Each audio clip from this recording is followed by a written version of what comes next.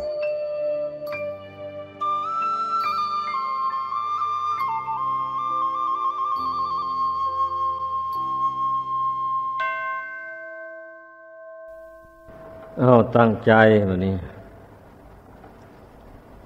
ทุกสิ่งทุกอย่างในโลกมันมีลักษณะอยู่ในตัวของมันเสร็จทุกคนต้องกำหนดพิจารณาให้มันเห็นชัดด้วยปัญญาของตนเองอย่าประมาทลักษณะ3ประการนั้นคืออะไรคือของความไม่เที่ยงย่อมมีความยักย้ายแปรผันไปมาอยู่เสมอกับความเป็นทุกข์ทนได้ยากทนลำบากกับความเป็นอนัตตาไม่อยู่ในบังคับบัญชาของผู้ใดไม่ใช่ของใครไม่มีใครเป็นเจ้าของทุกสิ่งทุกอย่างที่มีความเกิดขึ้นในโลกสันนิวาตอันนี้จะมีวิญญาณครองก็ดีไม่มีวิญญาณครองก็ดีก็ตกอยู่ในลักษณะ3ประการนี้ทั้งนั้นเลยก็เพราะฉะนั้นแหละ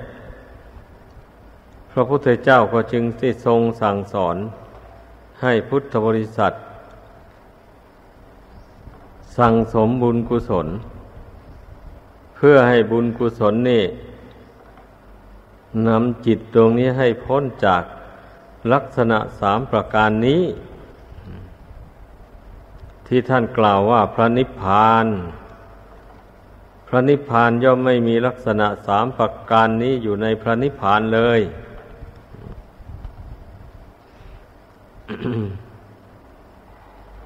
ชีวิตจึงไม่ได้เล่ร่อนพเนจร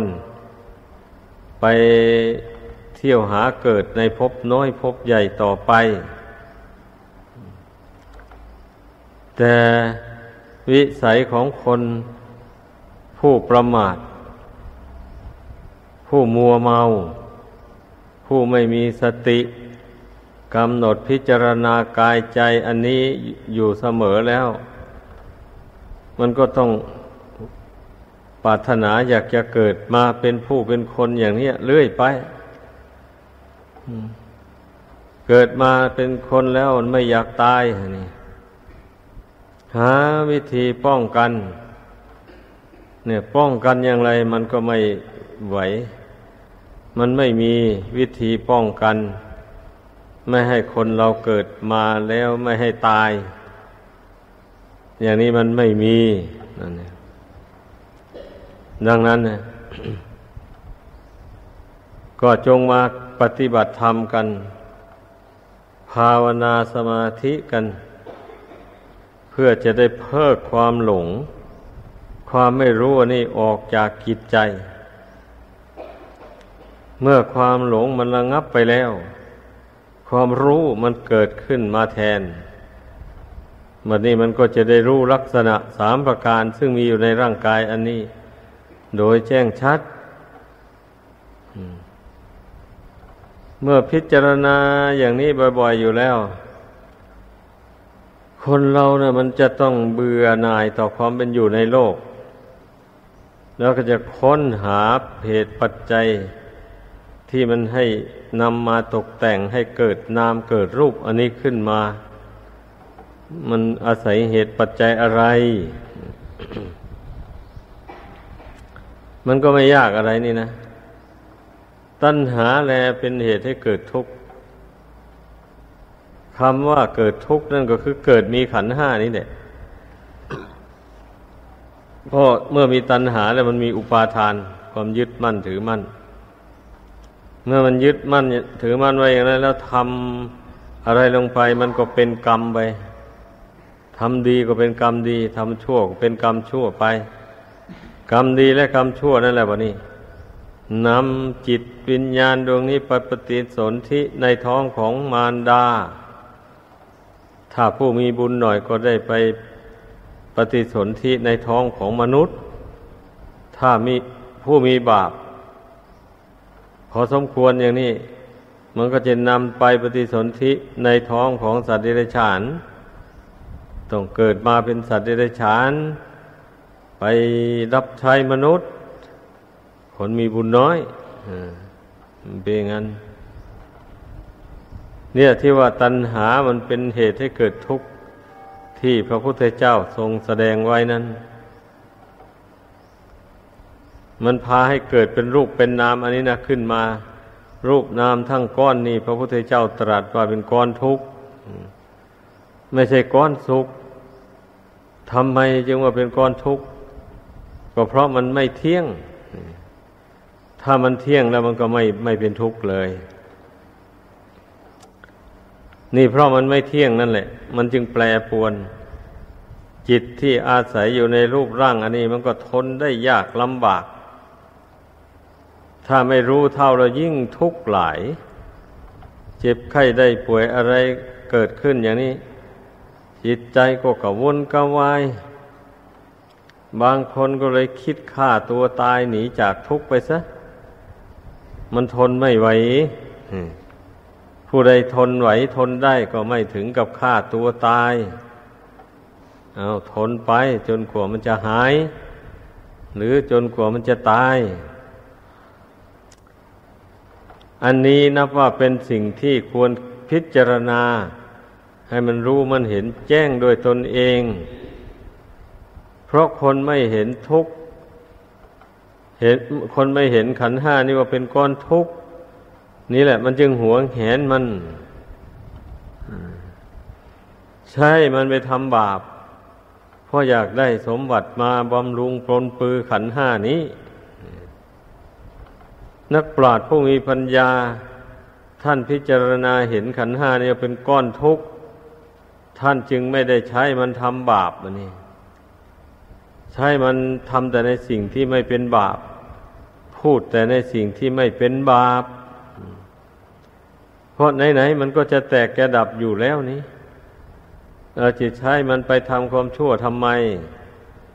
ใช้ไปทำความชั่วแล้วแต่ผู้เสวยผลแห่งความชั่วนั้นก็คือดวงจิตดวงนี้ไม่ใช่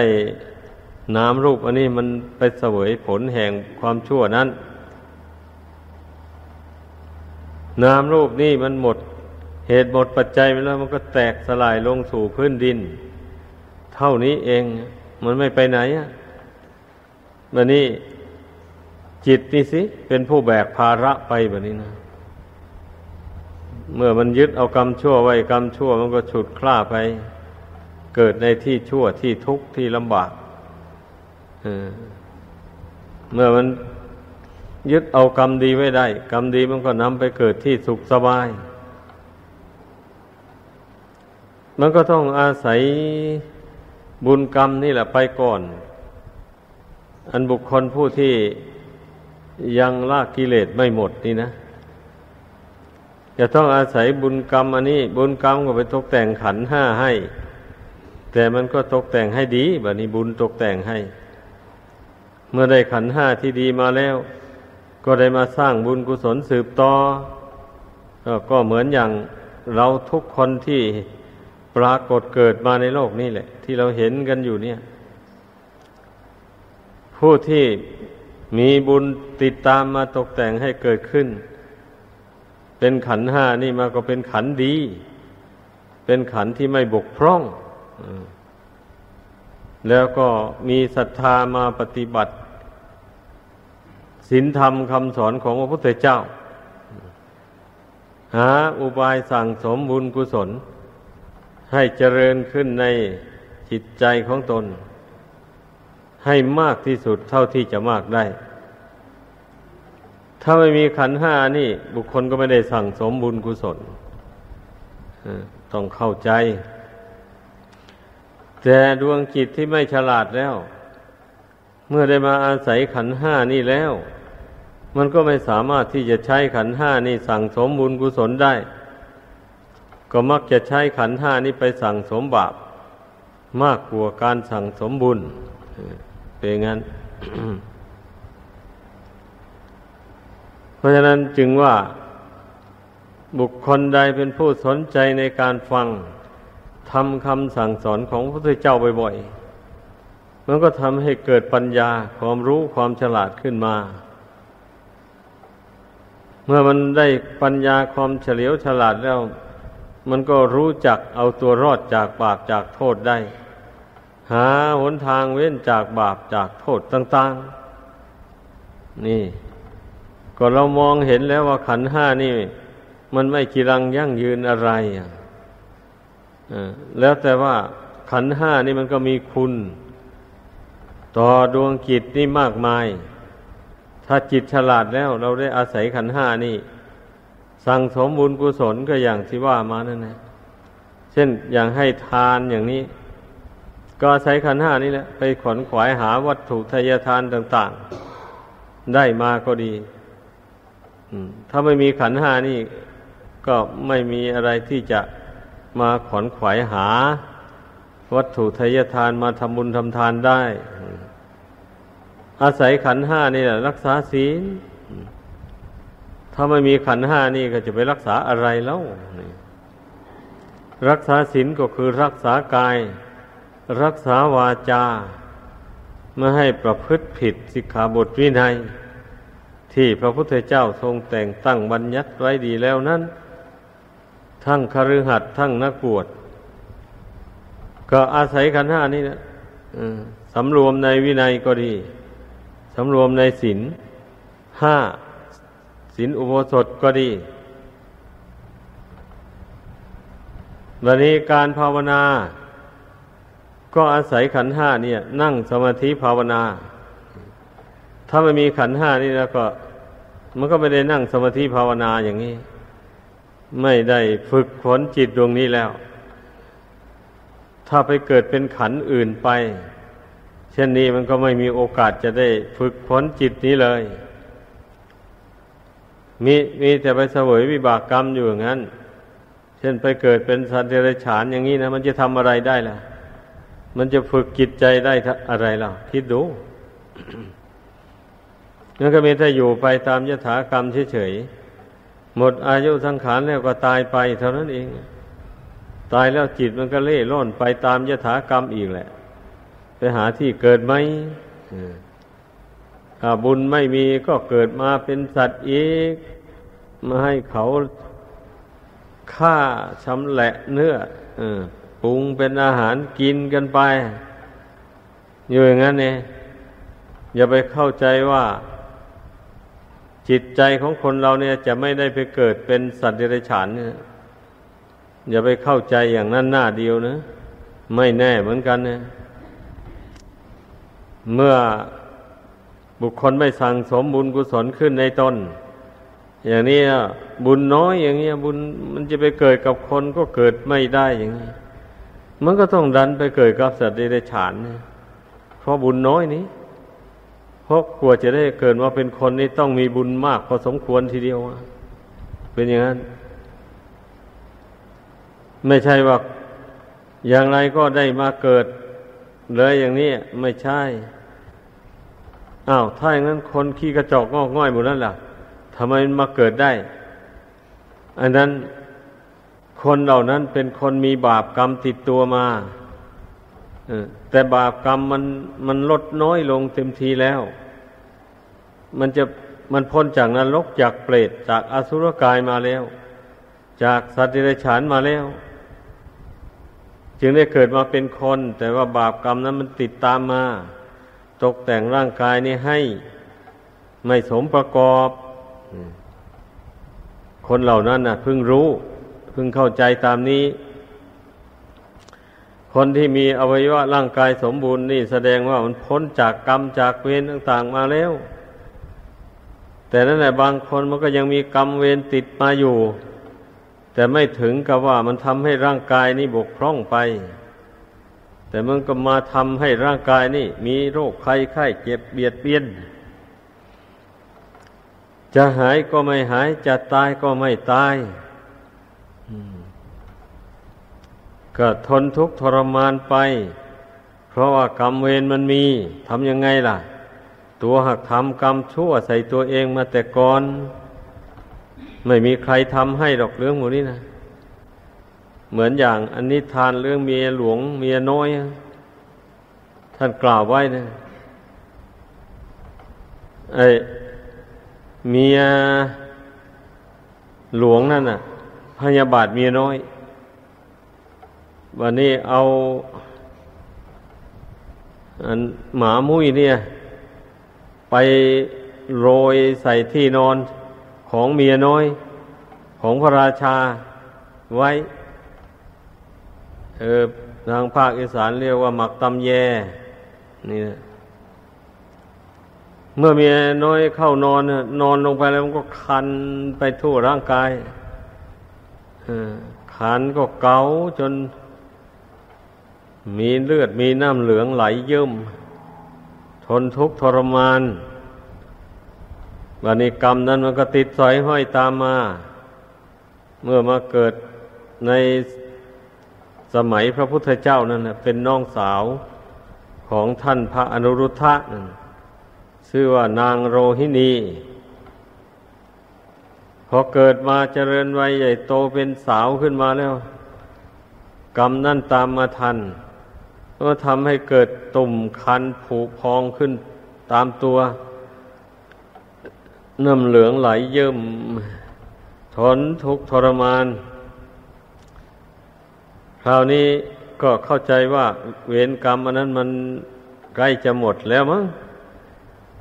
จึงบันดาลให้พระอนุรุทธะผู้เป็นพี่ชายไปเยี่ยมไปเห็นน้องสาวทนทุกข์ทรมานอย่างนั้นก็เลยแนะนำให้รวบรวมเงินทองที่มีเอาไปสร้างหอฉันขึ้นในวัดเสียแล้วก็สร้างหอฉันขึ้นในบ้านนั่นแหละเสร็จแล้วให้นิมนต์พระพุทธเจ้าและพระสงฆ์มาฉันภัตตาหารว่างั้นนางก็เลยทำตามพี่ชายสั่งรวบรวมเงินทองมาสร้างหอฉันขึ้นหลังหนึ่งเสร็จแล้วก็ทำบุญฉลองนิมนต์พระพุทธเจ้าและพระสงฆ์มาฉันภัตตาหารในหอฉันนั้นพระพุทธเจ้าเสด็จมาประทับอยู่ชำเลืองพระเนตรไปไม่เห็นพระนางโลหินีมากราบมาไหว้พระองค์ก็ตรัสถามมีผู้กราบทูลว่าพระนางอยู่ในห้องนอนมีความละอายใจมากเพราะว่าร่างกายไม่สะอาดเป็นตุ่มผุพองน้ำเหลืองไหลเยิ้มไม่กล้าที่จะออกมาสู่สังคมว่างั้นพระองค์จึงทรงรับสั่งว่าให้ไปตามมาต้องมาให้ได้เมื่อมีผู้ไปตามออกมาจากห้องนอนพอเดินมาเท่านั้นแหละมาพบพระพุทธเจ้าเข้ามามองไปเห็นพระพุทธเจ้าเข้าเท่านั้นไอ้โรคอันนั้นก็หายเป็นปกติไปเลยร่างกายก็เลยได้รับความสบายขึ้นมาก็ไปกราบพระองค์พระองค์ก็ได้ทรงแสดงธรรมให้ฟังแสดงเรื่องกรรมวิบากอย่างที่กล่าวมาแล้วแต่ตอนต้นนั่นแหละแต่ก่อนนั้นได้ไปทำบาปอย่างนั้นนะกรรมนั้นมันจึงได้ตามมาสนองเอาว่างั้นดังนั้นต่อนนี้ไปก็พึ่งอธิษฐานใจให้งดเว้นเลยไม่ทำกรรมชั่วไม่เบียดเบียนใครต่อไปอีกแล้วก็พยายาม เพ่งพิจารณาขันธ์ห้านี้เข้าไปถ้าหากว่าไม่รู้แจ้งขันธ์ห้านี้จำตามเป็นจริงมันจะเกิดกิเลสตัณหาขึ้นแล้วก็จะไปทำชั่วอีกต่อไปถ้าพิจารณาเห็นขันธ์ห้านี่ว่าเป็นอนิจจังทุกขังอนัตตาตามเป็นจริงอยู่เสมอแล้วมันก็จะไม่ใช้ขันธ์ห้านี้ไปทำความชั่วแล้วก็จะบรรเทาเสียได้ซึ่งความโลภความโกรธความหลงเพราะว่ามองดูแล้วเห็นรูปร่างกายอันนี้ไม่มีอะไรเป็นของตนเมื่อร่างกายนี้ไม่เป็นของตนแล้วสมบัติภายนอกมันก็จะเป็นของตนมาแต่ไหนมันก็ปรงได้วางได้หมดแหละเมื่อวางขันธ์ห้านี่วางรูปวางนามนี่ลงได้ไม่ถือว่าเป็นเราเป็นของเราแล้วอย่างนี้มันก็ปรงวางได้ภายนอกมันก็วางสมบัติภายนอกมันก็ไม่ถือมั่นว่าเป็นของตนอันนี้แหละจะเป็นทางพ้นทุกข์ภายในสงสาร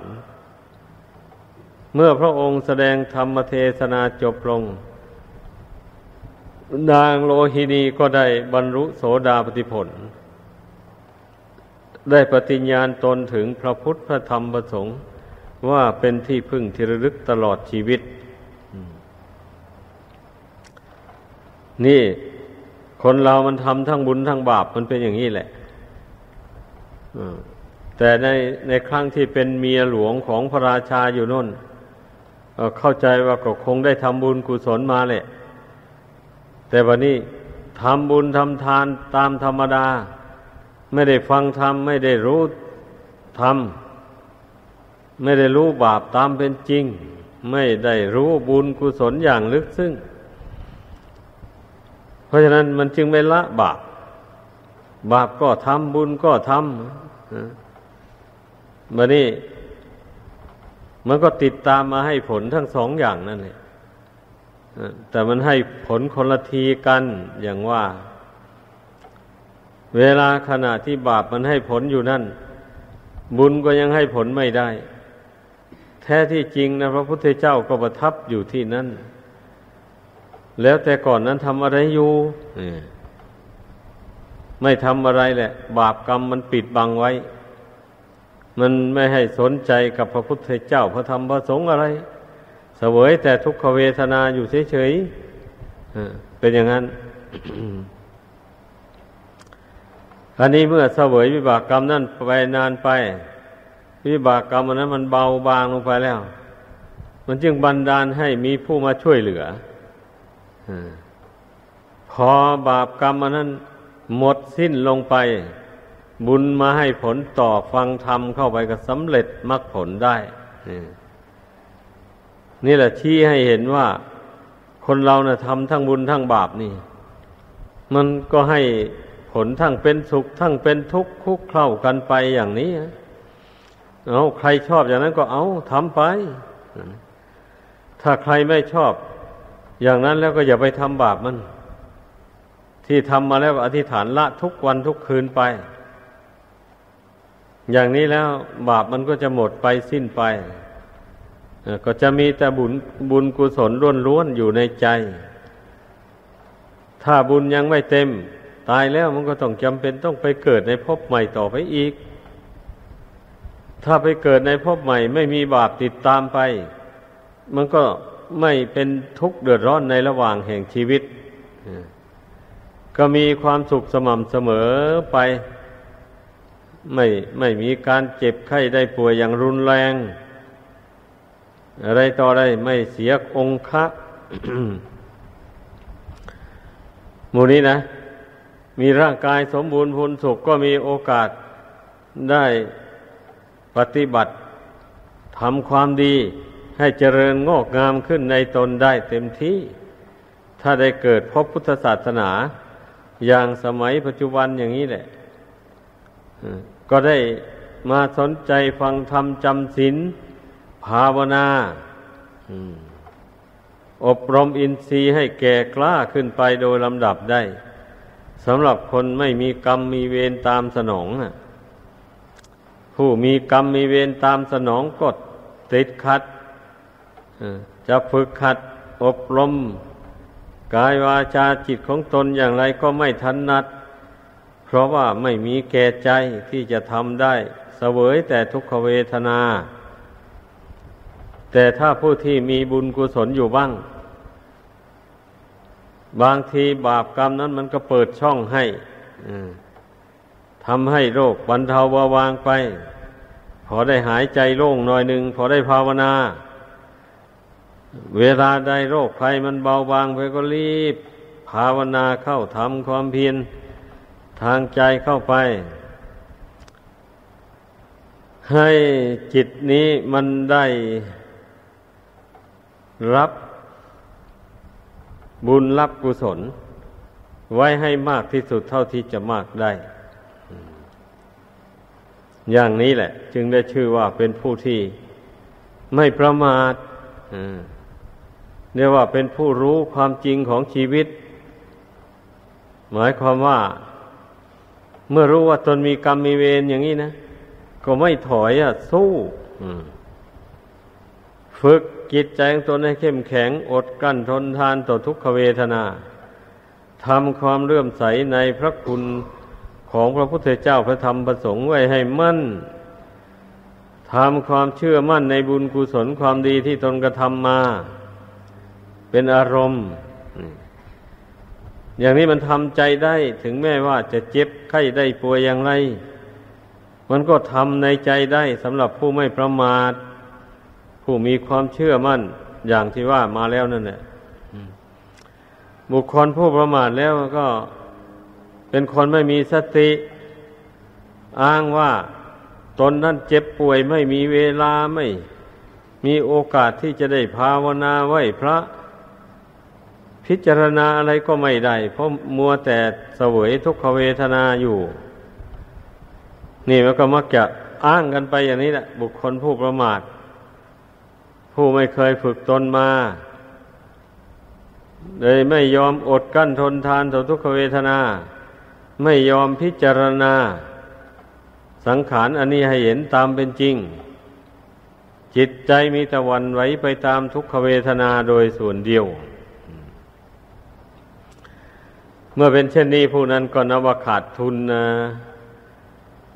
เมื่อใจนี่มันไม่รับเอาบุญเอาคุณแล้วมันจะมีได้ที่ไหนล่ะมันก็มีไม่ได้นั่นแหละ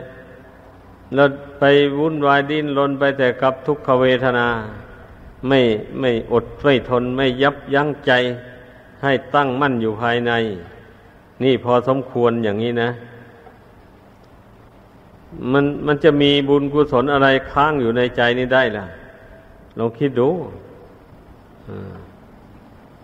เพราะหวั่นไหวไปตามแต่ทุกขเวทนาอย่างเดียวถ้าหากว่าผู้มารู้ความจริงว่าทุกข์นี่เป็นของมีประจำอยู่ในขันธ์ห้านี้เมื่อมีขันธ์ห้านี่มาตราบใดทุกข์ก็มีอยู่ตราบนั้นพระพุทธเจ้าสอนให้อดให้กลั้นให้อดทนต่อทุกขเวทนาทำความรู้เท่าทุกขเวทนานั้นรู้อย่างไรรู้เท่าก็รู้ว่าทุกข์นี้ก็ไม่ใช่ของเราเราก็ไม่ได้มีอยู่ในทุกข์นั้นทุกข์นั้นเป็นของเรื่องของขันธ์ห้าเมื่อขันธ์ห้าไม่ใช่ตัวตนเราเขาแล้วทุกข์ก็ไม่ใช่ตัวตนเราเขาเหมือนกันก็ต้องมีอุบายสอนใจอย่างนี้เมื่อสอนใจเข้าไปอย่างนี้ใจมันเห็นแจ้งตามปัญญาแล้วมันก็อดทนต่อทุกขเวทนาได้อดสิเพราะว่าก็เมื่อทุกข์ก็คือขันธ์ห้าขันธ์ห้าก็คือทุกข์อย่างนี้นะเมื่อเราอดทนไม่หวั่นไหวต่อทุกข์ก็ชื่อว่าไม่หวั่นไหวต่อขันธ์ห้านั่นเองก็ต้องปฏิบัติทางใจอย่างนี้สำหรับผู้ที่อยู่เป็นปกติก็ดีหรือผู้มีกรรมมีเวรอะไรก็ดีเราไม่ต้องย่อท้อเพราะว่าจิตนี้มันไม่ได้เป็นโรคเป็นภัยอะไรหรอกความจริงนะเป็นแต่ร่างกายเท่านั้นแหละจิตนี่มันก็เป็นแต่ความรู้สึกนึกคิดไป ตามเรื่องต่างๆเท่านั้นเองมันไม่มีรูปร่างอะไรที่จะมาให้โรคภัยไข้เจ็บมันบีบคั้นเอาแต่มันเป็นทุกข์เพราะอะไรก็เพราะมันได้อาศัยอยู่ในรูปอันนี้อย่างใกล้ชิดพอรูปนี้มันวิบัติแปรปรวนไปมันก็กระทบกระทั่งกับจิตนั้นอย่างแรงถ้าหากว่าผู้ใดเคยฝึกจิตให้ตั้งมั่นต่อบุญต่อคุณมาแล้วเมื่อเวลาทุกข์มันมากระทบกระทั่งเข้าก็ไม่หวั่นไหวอดทนได้คนมีบุญนะ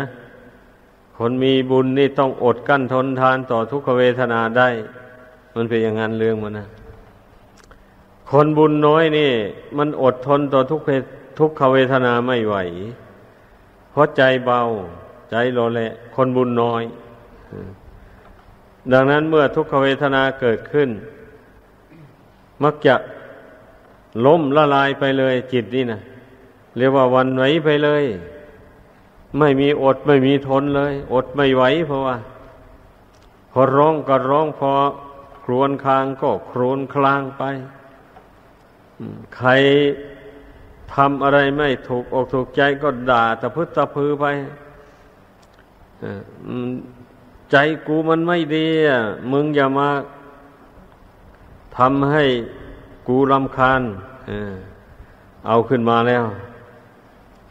มีแต่ว่าใจกูมันไม่ดีนั่นแหละ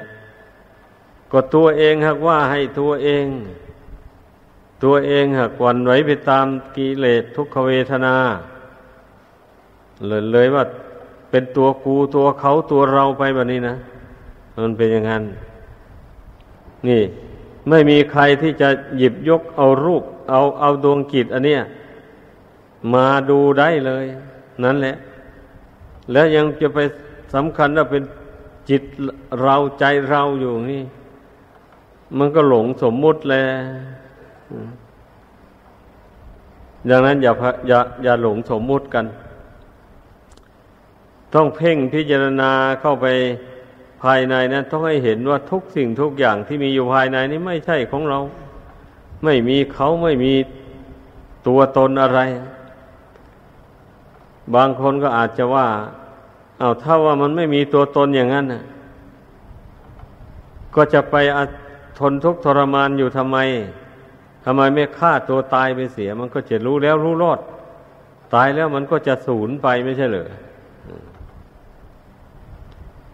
ถ้ามีผู้ตั้งปัญหาถามอย่างนี้เราก็จะต้องตอบเขาว่ามันจะทำอย่างนั้นไม่ได้ไอ้ความเห็นที่ว่าไม่ใช่ตัวตนเราเขานี่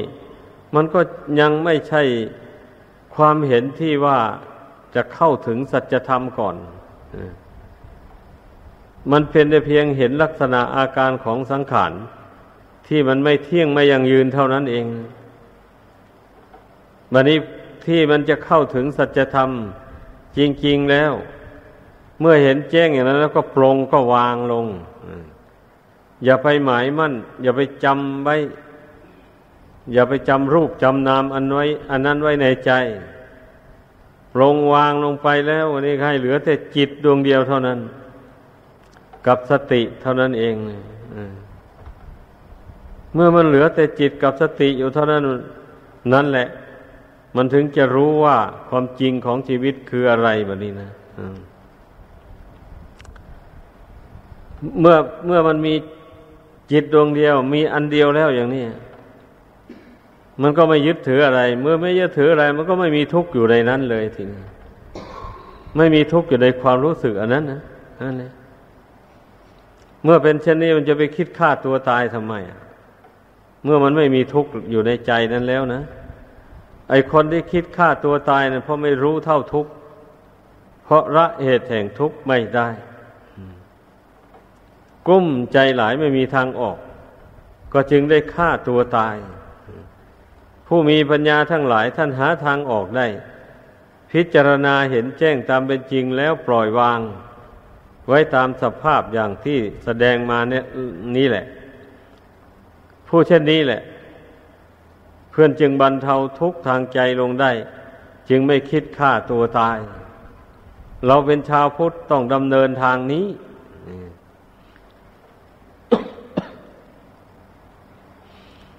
อย่าไปดำเนินไปตามทางของมารคือกิเลสนั่นน่ะมันชักจูงจิตใจให้คิดให้เห็นต่ำลงไปตีราคาตัวเองต่ำที่สุดลงจนไม่มีราคาอะไรเลยจนถึงกับฆ่าตัวตายได้นี่แสดงว่ามันตีราคาของตัวเองลงหมดเลยความหมายของความเป็นมนุษย์ไม่มีเลยคนผู้นั้นมันถึงได้ฆ่าตัวตายถ้าผู้ใดยังมองเห็นด้วยปัญญาอยู่ว่าขันธ์ห้านี่ถึงแม้มันจะไม่เที่ยงก็จริงอยู่ถึงว่ามันจะไม่ใช่ตัวตนเราเขาก็จริงแต่ว่ามันก็มีเป็นสถานที่อาศัยสร้างบุญบารมีถึงมันจะไม่เที่ยงมันจะวิบัติแปรปรวนเป็นบางครั้งบางคราวมันก็เยียวยากันไปเมื่อมันหายแล้วก็เอาใช้มันทำความดีเรื่อยไปก็ทำให้บุญบารมีอินทรีย์มันแก่กล้าขึ้นไปเรื่อยๆนั่นคนมีปัญญารู้จักอาศัยขันธ์ห้าสั่งสมบุญบารมีให้แก่กล้าขึ้นในตนได้คนไม่มีปัญญาแล้วก็อย่างว่านั่นแหละมันไม่สามารถที่จะใช้ขันธ์ห้านี่สั่งสมบุญบารมีได้มักจะใช้มันไปทำบาปนั่นแหละมากกว่าทำบุญคนไม่มีปัญญามันก็อ้างโน้นอ้างนี้อ้างว่าตนเป็นคนจนไม่มีเงินทองมากไม่สามารถที่จะไปหาอาหารโดยทางบริสุทธิ์มาเลี้ยงตัวและครอบครัวได้ต้องไปแสวงหาลงมือฆ่าด้วยตนเองบางรายจนกอกเข้ามาจริงๆก็ไปเที่ยวลักเที่ยวขโมยเขาอย่างนี้ไม่พยายามที่จะทำการทำงานให้เป็นร่ำเป็นสันได้เงินได้ทองมาใช้จ่ายบำรุงครอบครัวคนบุญน้อยเนี่ยมีทั้งความเกียจคร้านมีทั้งอัดอั้นตันปัญญามองหาช่องทางที่จะทำการทำงานได้เงินได้ทองมาไม่เห็นเลยมองไม่เห็นนะเมื่อมองไม่เห็นแล้วนี่มันมองเห็นตั้งแต่คนอื่นเขาหามาได้สะสมไว้แล้วก็ไปยื้อแย่งเอาของเขามามองเห็นในทางเดียวนั้นนะมันก็ซ่องสุมกันเข้าไปบรรดาพวกบุญน้อยทั้งหลายรวมหัวกันได้แล้วก็ไปยื้อแย่งเอาสมบัติผู้อื่นมาแบ่งกันใช้กันจ่ายไปถ้าเจ้าหน้าที่เขาตามจับได้ก็ไปติดคุกติดตารางทนทุกข์ทรมานไปตามยถากรรมนี่แหละลองคิดดูความเป็นผู้ประมาทมัวเมาแต่ชาติก่อนโน้นก็ไม่ได้ทำความดีเมาแต่ไปดื่มเหล้าเมาสุราเล่นการพนันขันต่อบางคนก็เมาไปเป็นเจ้าชู้เป็นนักเลงเจ้าชู้มากในกามไม่เป็นอันได้ทำบุญกุศลความดีอะไรเลยหมู่นี้นะได้ทำก็ทำนิดๆหน่อยๆเท่านั้นแหละพอให้ได้เกิดมาเป็นคนกับเขาแต่ไม่มีสติปัญญาไม่มีคุณธรรมอันดีงามอยู่ในใจจึงได้กลายเป็นคนเฉื่อยชาคนเกียจคร้านอ่อนแอทีนี้ถ้ามีใครชักชวนไปทำความชั่วไปจี้ไปปล้นไปหลอกลวงเอาของผู้อื่นมาเป็นของตนเนี่ยเอาขึงขังขึ้นมาแล้วเพราะว่าจิตใจมันเคยชินทำอย่างนั้นมาแต่ก่อนดังนั้นเมื่อมีผู้มาสนับสนุนในทางนั้นแล้วมันก็พอใจเลยไม่ถือว่าเป็นเรื่องยากเรื่องลำบากมันเป็นอย่างนั้นคนเรานี่ทีนี้ถ้าผู้ที่ได้ทำความดีได้ฝึกตนมาแต่ก่อนพอสมควรอย่างนี้นะเกิดมาชาตินี้บุญกุศลอันนั้นมันก็ดลบันดาลให้ได้พบกับนักปราชญ์บัณฑิตเมื่อได้พบนักปราชญ์บัณฑิตแล้วฟังโอวาทคำสอนของท่านแล้วก็เกิดศรัทธาเลื่อมใสขึ้นยินดีอยากจะฝึกฝนอบรมตนตามปฏิปทาของนักปราชญ์ทั้งหลายนี่เรื่องบุญและบาปเนี่ยมันมีจริงอย่างนี้แหละ ใครว่าบุญบาปไม่มีมันก็แสดงให้เห็นอยู่แล้วนี่บุคคลใดมีบาปติดตามมาเป็นคนใจดำอำมหิตไม่มีเมตตากรุณาเบียดเบียนแต่บุคคลอื่นสัตว์อื่นอย่างนี้เราเห็นกันอยู่ดาดดื่นนี้ทำไมจึงว่าบาปไม่มีบุคคลพูดสั่งสมบุญติดตัวมาแต่ก่อนเกิดมาชาตินี้ก็มีความเลื่อมใสเชื่อมั่นในบุญสืบต่อสร้างบุญสร้างกุศลสืบต่อก็มีอยู่เราก็เห็นกันอยู่นี่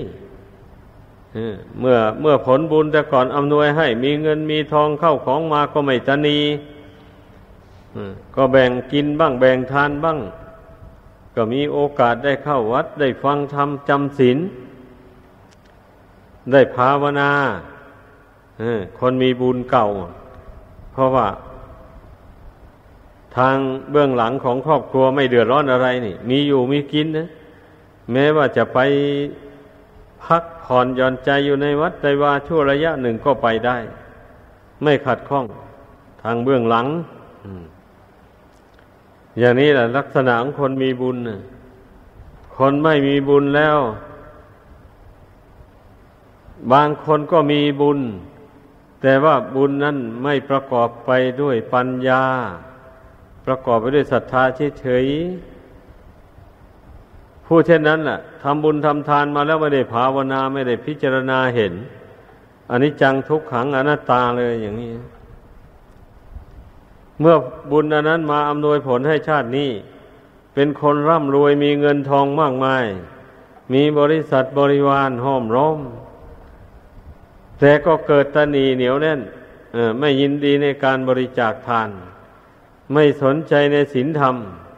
ลืมตัวนึกว่าตนมีความสุขพอแล้วไม่ต้องไปทำบุญอีกต่อไปนั่นคนร่ำรวยไม่เข้าวัดไม่ทำบุญทำทาน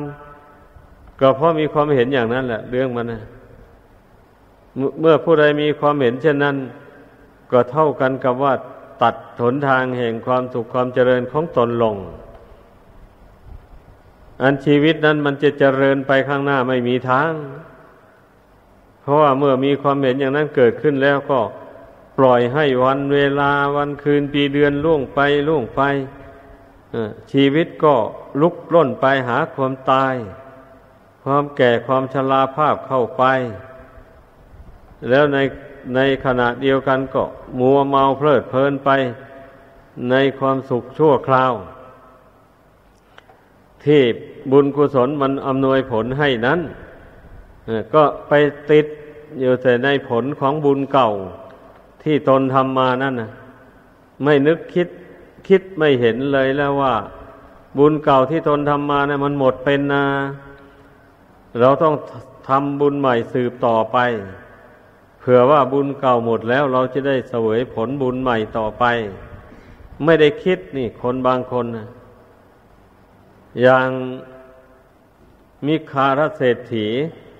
พ่อผัวของนางวิสาขานั่นนะลูกสะใภ้จัดอาหารใส่สำรับมาตั้งต่อหน้านั้นแล้วก็นั่งรับประทานอาหารไปลูกสะใภ้ก็คอยปฏิบัติ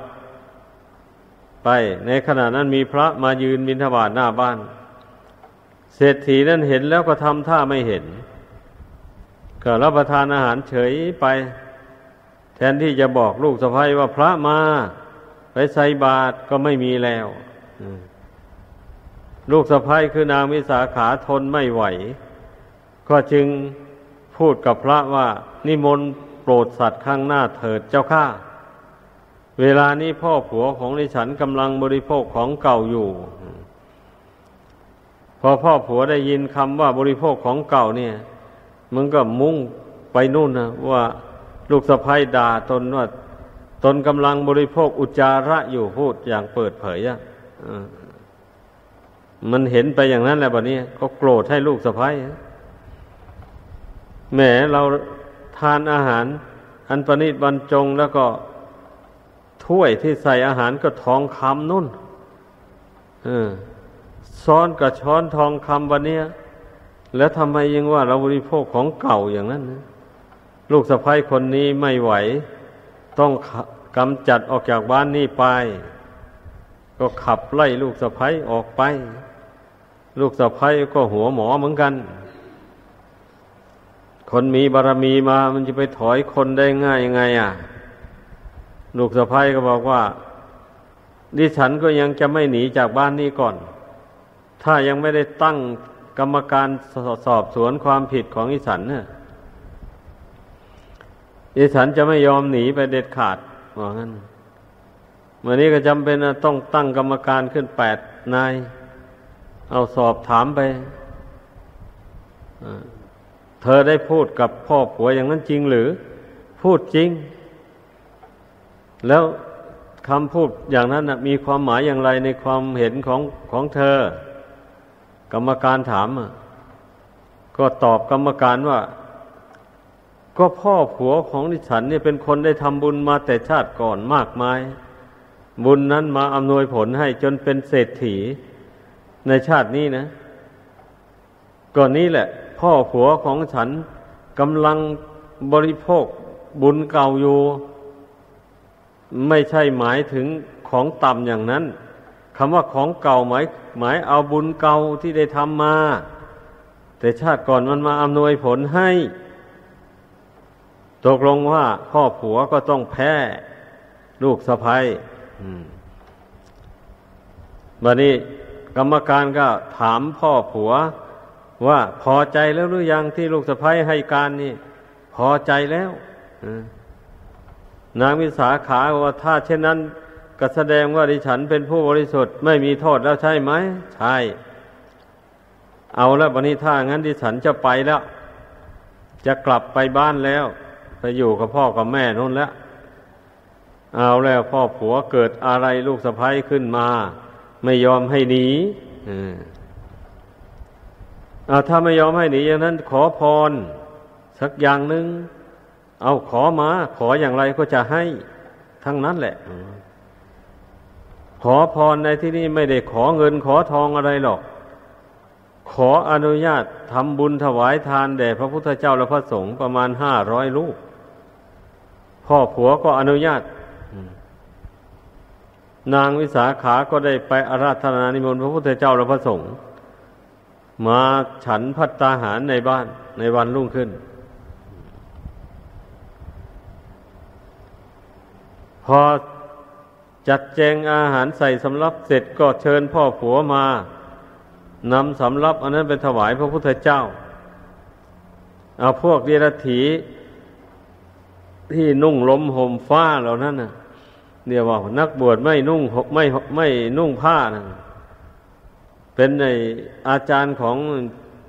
มีคารเศรษฐีในบ้านนั้นนะก็มาควบคุมเศรษฐีไว้ไม่ให้ไปติดต่อกับพระพุทธเจ้าได้เศรษฐีก็เลยไม่ได้ยกสำรับไปถวายพระพุทธเจ้าก็คนอื่นยกไปถวาย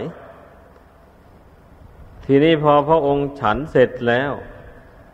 พระองค์เริ่มจะแสดงธรรมลูกสะใภ้ก็ไปเชิญพ่อผัวไปฟังธรรมเอาพวกนักบวชนั้นก็ห้ามไว้ไม่ให้เศรษฐีไปฟังธรรมวันนี้ลูกสะใภ้ก็ไม่ยอมลดละความพยายามหน่อยหนึ่งก็ไปเชิญพ่อผัวอีกพ่อผัวเตรียมตัวจะไป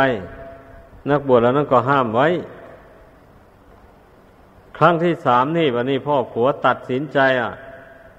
พวกท่านจะมีอำนาจอะไรมาบังคับข้าพเจ้าได้ข้าพเจ้าจะไปซะอย่างเดียวใครจะทำไมถ้าจะไปฟังจริงต้องเอาม่านไปกั้นไว้ไม่ให้มองเห็นพระศาสดาเอากั้นก็กั้นพวกนักบวชเหล่านั้นก็เอาม่านไปกั้นไว้บัดนี้บรรดานางวิสาขาหรือว่าคนอื่นก็ฟังเทศอยู่ในม่านต่อพระพักตร์พระพุทธเจ้าส่วนมิคารเศรษฐีก็นั่งฟังเทศอยู่นอกม่านเมื่อพระองค์แสดงธรรมนั้นจบลงมิคารเศรษฐีก็ได้บรรลุโสดาบันพร้อมด้วยบริษัทอื่นๆเสร็จแล้วจึงได้เปิดม่านคลานเข้าไปกราบลูกสะใภ้ก่อนนะเพราะว่ามองเห็นคุณลูกสะใภ้โอ้ยถ้าไม่ได้ลูกสะใภ้คนนี้เราก็จะไม่ได้ดื่มมารส อมฤตรสคือรสแห่งพระธรรมอันซาบซึ้งถึงใจอย่างนี้ได้ก็จึงไปประกาศตนต่อหน้าพระพุทธเจ้าว่าไอ้ลูกสะใภ้คนนี้เป็นมารดาของข้าพระองค์บัดนี้นางวิสาขาจึงได้ชื่อเพิ่มเข้าไปอีกว่านางวิสาขามิคารมารดาแปลว่านางวิสาขาผู้เป็นมารดาของมิคารเศรษฐีทีนั้นมิคารเศรษฐีจึงได้แสดงตนเป็นอุบาสกอุบาสิกาเป็นอุบาสกนับถือพระพุทธเจ้าพระธรรมพระสงฆ์เป็นที่พึ่งตลอดชีวิตตั้งแต่นั้นมานางวิสาขาก็มีอิสระในสมบัติในบ้านนั้นทั้งหมดเลยบัดนี้พ่อผัวก็ได้มอบให้จะใช้จ่ายยังไงก็ตามใจบัดนี้นะดังนั้นนางวิสาขาจึงได้บำรุงพระพุทธเจ้าและพระสงฆ์อย่างเต็มที่เลยนิมนต์ไปฉันที่บ้านวันละ500 ลูกไม่ขาดไม่เกินเป็นอันว่านางวิสาขาต้องทำบุญทำทานทุกวันทำทานเท่าไรเงินก็ยิ่งหลั่งไหลมาเป็นอย่างนั้นอันลูกนางวิสาขานะลูกชาย10 คนลูกสาว10 คนรวมเป็น20บัดนี้ลูกชายก็มีเมียลูกสาวก็มีผัวแล้วก็ได้หลานมาบัดนี้นะได้หลานมาคนละ10หลานเหล่านั้นเจริญวัยใหญ่โตมานางวิสาขาก็เรียกเอามาใช้เข้าครัวทำเป็นแม่ครัวทำอาหารถวายพระพุทธเจ้าและพระสงฆ์บางทีพระพุทธเจ้าก็ไม่ได้เสด็จไปฉันบ้านนางวิสาขาเพราะว่าที่อื่นเขาก็นิมนต์ที่นี่เมื่อว่างๆพระองค์ก็จึงเสด็จไปเป็นครั้งเป็นคราวเป็นอยู่อย่างนี้พระพุทธศาสนาแต่ครั้งพระพุทธเจ้าที่ยังทรงพระชนมชีพอยู่ที่นำมาเล่าสู่ฟังนี่บางคนก็ยังไม่เคยได้ยินได้ฟังก็มีไม่ได้เห็นในตำรับตำราก็มีว่าความเป็นมาของพระพุทธศาสนานี่เป็นอย่างไรท่านทำบุญทำทานกันอย่างไรมีเหตุอะไรเกิดขึ้นบ้างอย่างนี้นะมันก็ควรที่จะฟังกันเพื่อประดับความรู้เพื่อเป็นสักขีพยานว่าอันพระพุทธศาสนานี่ประเสริฐจริงตั้งแต่ขั้นเศรษฐีพระราชามหากษัตริย์ยังนับถือท่านถึงคนชั้นสูงขนาดนั้นนับถือแล้วจะว่าอย่างไรบะนี่นั่นเนี่ยก็แสดงว่าพุทธศาสนานี่ประเสริฐเมื่อคนชั้นสูงนับถือแล้วคนชั้นกลางชั้นต่ำลงมาก็นับถือแล้วบะนี่สำหรับคนผู้มีบุญที่ได้ทำมาแต่ก่อนนะคนที่ไม่มีบุญได้ทำมาแต่ก่อนแล้วถึงแม้จะร่ำรวยมั่งมีอะไรมันก็ไม่นับถือแล้วมันก็น่าคิดอยู่ตรงที่ว่าเอาคนร่ำรวยนี่ที่ไม่ทำบุญเนี่ยก็ว่าเป็นคนมีบุญจึงร่ำรวยแล้วทำไมจึงไม่ทำบุญนี่มันน่าคิดนะก็อย่างที่ว่ามาแล้วนั่นแหละแต่ชาติก่อนว่ามีแต่ทำบุญให้ทานเฉยๆไม่ได้ฟังธรรมไม่ได้ภาวนาไม่ได้เห็นอนิจจังทุกขังอนัตตาอย่างนี้แหละบัดนี้ความห่วงอะไรมันก็มีอยู่ในใจพอบุญอันนั้นอำนวยผลในชาตินี้ร่ำรวยเงินทองเข้าของมาก็เกิดเสียดายขึ้นมาเนี่ยหวงแหนซึ่งคิดไม่ได้เลยว่าสมบัติเหล่านี้มันก็เป็นของไม่เที่ยงร่างกายนี่ก็เป็นของไม่เที่ยงเป็นของแตกของดับทำไมถึงจะมาหวงแหนว่าอย่างนี้มันจะมีประโยชน์อะไรอย่างนี้มันคิดไม่ได้เลยเพราะว่ากิเลสอวิชชาโมหะนั้นมันปิดบังปัญญาไว้หมดมันเป็นอย่างนั้นนี่แหละคนที่มีเงินมีทองมากๆแล้วให้ทานไม่ได้นั้น เหมือนอย่างอภุตกะเศรษฐีนั่นนะตั้งแต่อดีตชาติหนหลังโน้น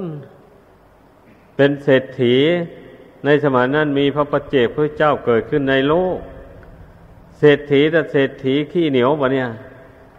ไม่ได้ให้ทานอะไรเลยบัดนี้วันหนึ่งพระปัจเจกพระเจ้ามายืนบิณฑบาตหน้าบ้านเห็นเขาแล้วเนี่ยมาคิดได้ยังไงก็ไม่รู้เลยสั่งให้ภรรยานั้นเอาอาหารมาใส่บาตรให้พระปัจเจกตัวเองก็ลงจากบ้านไปธุระนอกบ้านพอดีพระปัจเจกท่านได้รับอาหารบิณฑบาตนั่นเขาไม่ได้ทำบุญนี่พวกลูกเมียพวกคนใช้เขามีศรัทธาอยู่แต่ว่ากลัวอำนาจเศรษฐีพอเขาได้โอกาสทำเขาก็จัดอาหารดีๆมาใส่บาตรให้ท่านจนเกือบเต็มนู่นวันนี้ท่านเดินออกไปพอดีเศรษฐีก็ไปธุระกลับมาเห็นพระปัจเจกนั้นเขาก็ขอดูบาตรพอมองดูแล้วไม่โถอาหารนี่มีแต่อันประณีตบรรจงแล้วก็มากซะด้วยท่านสมณะนี่เอาไปฉันแล้วก็จะไปนอนหลับสบายอยู่เฉยๆนี่ไม่ได้ทำประโยชน์อะไรให้แก่เราเลยอาหารนี่ถ้าหากว่าเราเอาไว้แบ่งให้คนใช้ในบ้านเนี่ยเขากินกันอย่างนี้เขายังได้ทำงานให้แก่เรายังมีรายได้บ้างคิดเสียดายอาหารอันนั้นขึ้นมาอย่างนี้เนี่ยแต่ว่ามันก็ยังมีอานิสงส์อยู่พอเกิดไปชาติหน้าก็ไปเป็นเศรษฐีอีกแล้วร่ำรวยมีเงินทองมากๆแต่ให้ทานไม่ได้หวงอยู่อย่างนั้นอานิสงส์ที่ให้สั่งให้ลูกให้เมียตักบาตรชาติเดียวนั้นเท่านั้นแหละมันมากเพราะมันทำบุญกับพระปัจเจกผู้บริสุทธิ์จากกิเลสตัณหาเนี่ยมันจึงอำนวยผลให้เป็นเศรษฐีอยู่ได้ถึง7 ชาติชาติที่7ก็มาเกิดในสมัยพระพุทธเจ้าของเรานี่นะมีนามว่าอภุตกะเศรษฐีแปลว่าเศรษฐีผู้ไม่มีบุตรกรรมเวรเพราะได้ฆ่าลูกชายของน้องตายแต่ก่อนแต่ชาติก่อนนู่นกรรมเราตกแต่งให้เกิดมาชาติใดก็ไม่มีลูกแล้วมาชาติสุดท้ายนี่ก็ไม่มีลูกแต่มีสมบัติมากไม่ได้ให้ทานพอตายลงบัดนี้พระเจ้าประเสริฐที่กุศลก็ประกาศหาทายาทไม่มีใครเป็นทายาทรับมรดกนั้นเลยพระเจ้าประเสริฐที่กุศลก็สั่งให้คนเอาเกวียน500 เล่มมาบรรทุกเงินทองเข้าของอะไรไปไว้ในยุ้งในฉางในพระราชวังนู่นแล้วก็ไปทูลถามพระพุทธเจ้าอภุตกะเศรษฐีมั่งมีเงินทองแล้วเขาไม่ได้ทำบุญให้ทานเมื่อเขาตายแล้วจะไปที่ไหนหนอพระเจ้าข้าพระองค์ก็ทรงรับสั่งว่าอภุตกะเศรษฐีนี่พระองค์พิจารณาดูแล้วว่าบุญกุศลน้อยหนึ่งก็ไม่มีติดตัวเลยว่างั้นเขาไปตกมหาโรรวนรกแล้วเมื่อไรเขาจึงจะได้เกิดว่างั้นเมื่อไรจึงจะหมดกรรมหมดเวรนั้นพระองค์เจ้าตรัสว่าไม่มีกำหนดเลยไม่ทราบเมื่อไรเขาจึงจะพ้นจากนรกนั้นมาได้เพราะเขาไม่มีบุญอะไรแม้แต่น้อยเดียวที่จะช่วยให้เขาพ้นจากนรกอันนั้นมาได้ไม่มีเลยตกลงเป็นนั้นว่าอภุตกะเศรษฐีตกมหาโรรวนรกไม่มีวันจะได้หลุดพ้นจากนรกอันนั้นเพราะไม่มีบุญติดตัวฉะนั้นพุทธบริษัททั้งหลายได้สดับตรับฟังแล้วให้พากันพินิจพิจารณาถ้าเชื่อคำสอนของพระพุทธเจ้าอย่างนี้ก็อย่าพากันประมาทให้พึ่งพยายามฝึกฝนอบรมตนตามคำสอนของพระพุทธเจ้าสั่งสมบุญกุศลให้ได้มากที่สุดเท่าที่จะมากได้แล้วก็บุญกุศลอันนี้ก็จะอำนวยผลให้เป็นสุขให้มีความเจริญในภพในชาติที่เกิดนั้น จนกว่าจะได้บรรลุถึงซึ่งพระนิพพานดังแสดงมาสมควรแก่เวลาขอยุติลงเพียงเท่านี้